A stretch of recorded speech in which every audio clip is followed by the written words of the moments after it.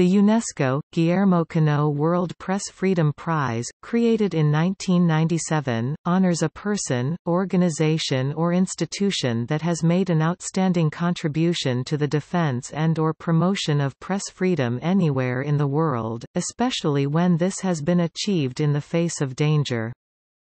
The prize, worth $45,000, is awarded each year on the occasion of World Press Freedom Day on 3 May.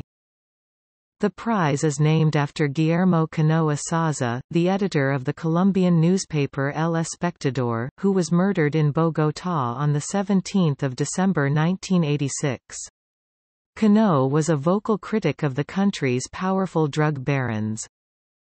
Each year, an independent jury of 14 news professionals selected by the UNESCO Director General selects a winner from the many nominations submitted by non-governmental organizations working in the field of press freedom, and by UNESCO member states.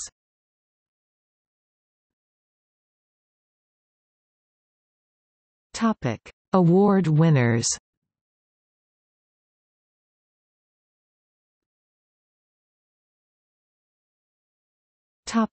See also: World Press Freedom Day, William O. Douglas Prize.